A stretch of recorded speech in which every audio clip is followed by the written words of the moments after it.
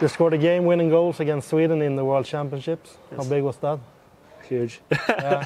Yeah, it was something different. Like it was in that time that was the biggest game what we had in the World Championships that we won, and went to the semifinals, and yeah, so it was huge for us.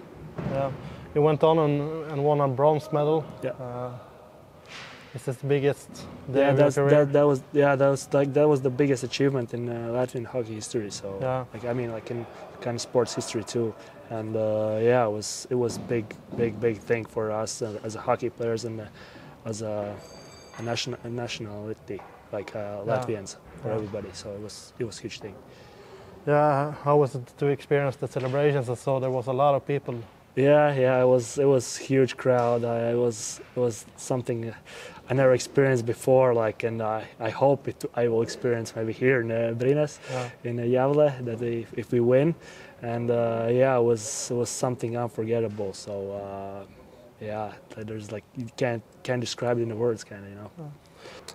What do you think about the team's chances this year? You're pretty big favorites. Yeah. Who says that? Like in the stands? Or Yeah, the gambling. Yeah, the gambling, of course. Gambling says that. Yeah, like I mean, 240 odds. Of course, we know. Like we know what we want here. Like we want to win and go back in the SHL. So I mean, it doesn't matter what.